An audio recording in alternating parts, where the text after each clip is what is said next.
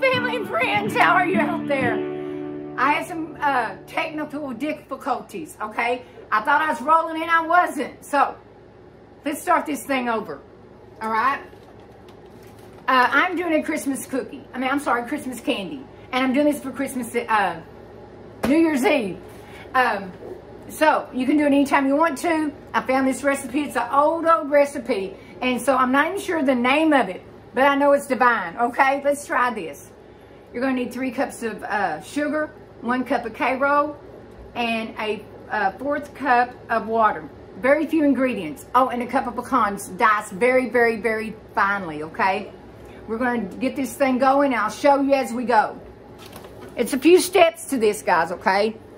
But it's going to be delicious, and that's what counts. Okay. Mine's already, now we're going to bring, in here, I got the 3 cups of sugar. I've got, did I say butter? 3 sticks of butter, 3 cups of sugar, and then my 4th cup of water. Next, room temperature water, guys, okay? Room temperature water. And we're going to cook this until it comes to a rapid boil, all right? Now, I do not have a candy thermometer. If you have one, that's great. I think it needs to be like on, what did she say? 300 on your candy thermometer, but I don't have one. So I've done this so many times, I can kind of eyeball it to see what it's going to do. And what you want to see is like a caramelized, guys, this caramelized situation going on. All right? Anyway, we'll get this boiling, and I'm going to turn my, and guys, stir it all times because it can burn very fast, okay? So keep on stirring. I'm going to say about 12 minutes. About 12 minutes of stirring. And put your burner on about medium high, okay? And once I get this to the boiling rapid place it's supposed to be, I'll come back and show you the next step. Okay, family and friends. This is that rapid boil I was telling you about, and it's kind of caramelized over here. It's a caramelized situation. Okay, we got to move fast, okay? Because we're going to be going into a mixer next. We're going to add our pecans, and then we're going to do a mixer. We're going to mix this thing until it is like a frothed color, okay? A consistency, should I say. Okay, I'm going to go a couple more minutes.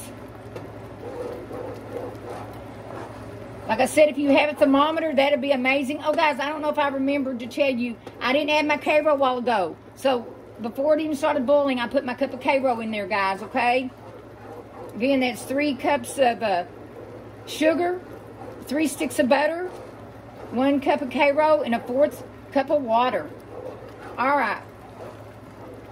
I think this is ready. What are y'all thinking? Think about the same thing?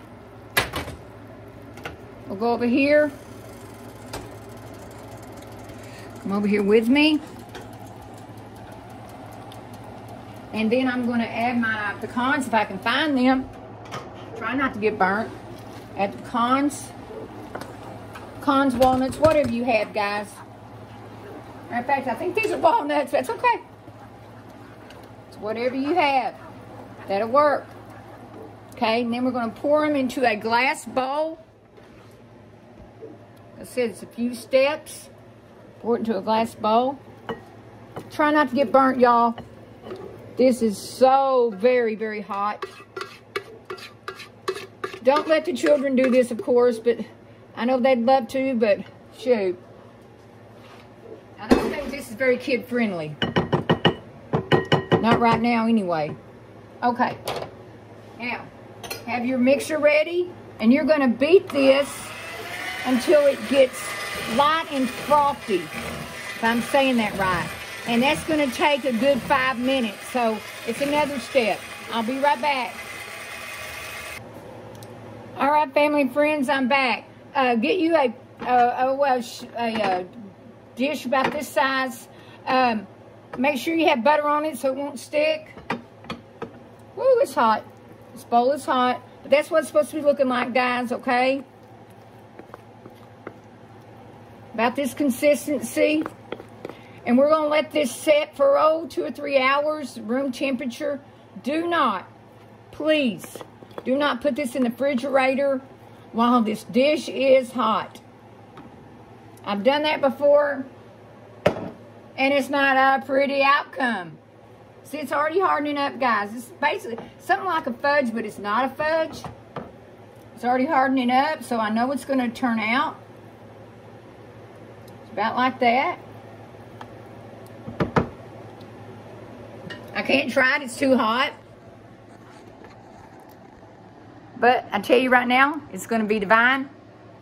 So, again, I'm going to let this set for 2 or 3 hours on my countertop. And let it harden up really good. And I will come back with the finished product as always. And if I don't see you guys again, please have a safe, happy New Year's. Be sensible on New Year's Eve, please. There's a lot of crazy people out there driving intoxicating, shouldn't be. So please, please, my family and friends, be safe, okay? I love you guys. I want to see you at 2023. I'll see you in a little bit. All right. I am back with the finished product. And it turned out perfect. Okay. Like I said, it's kind of a fudge consistency. But here it is. Look, guys. This is what it's supposed to look like. Is that perfect? Okay. I will try a piece for you. Sometimes I get so scared I'm going to drop this phone and Robbie's going to get me. But guys, this is what it looks like. Ah. Guys, it's sweet. It's sweet. But man, it's good. Can't eat a lot of it. Not at one time.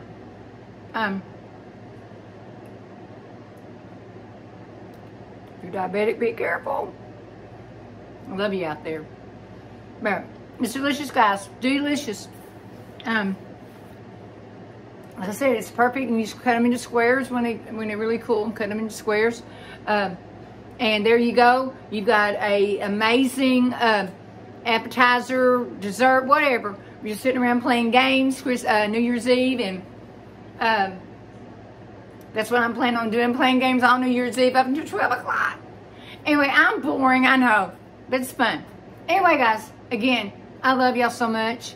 God bless you, Godspeed. And if I don't see you, on a serious note, if I don't see you before 2023, God bless you, Godspeed. And if you guys have not subscribed, please subscribe to my channel. And I appreciate it and appreciate you. God bless you, Godspeed. Bye.